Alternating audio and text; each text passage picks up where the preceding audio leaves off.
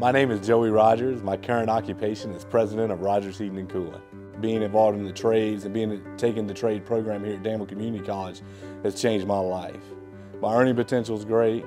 You know, I went from started at the bottom in the trades and worked all the way up to being an entrepreneur and owning a company, which is now on the Inc. 5000 fastest growing companies in America. So I would encourage anybody that wanted to get into the trades to get into the trades, because the trades is set for unprecedented amounts of growth. And getting your roots started here at Danville Community College, going to the 2-year program, you're setting yourself up to have unlimited earning potential in a growing industry that is set to grow on until 2035.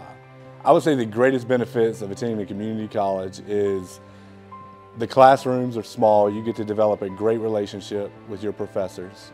That had a profound impact on me attending Danville Community College, that relationship with them. You get to develop a great relationship with your classmates.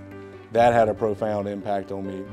And two, just having the trades program that I was able to attend set me up for a lifetime of success, I feel like, you know, with the trades and where they're set to go and where they're set to grow, you know, you can set yourself up for unlimited earning potential.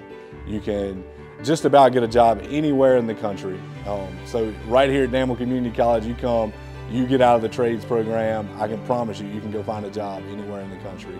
And you don't rack up mountains of student debt, mountains of student loans, and all the other expenses that come along with going to a 4-year college. So I would highly recommend Danville Community College to anybody local or anybody that wants to set themselves up to success and really get out in the workforce and just crush it. My time at Danville Community College was great. Without DCC, I would not be where I am today.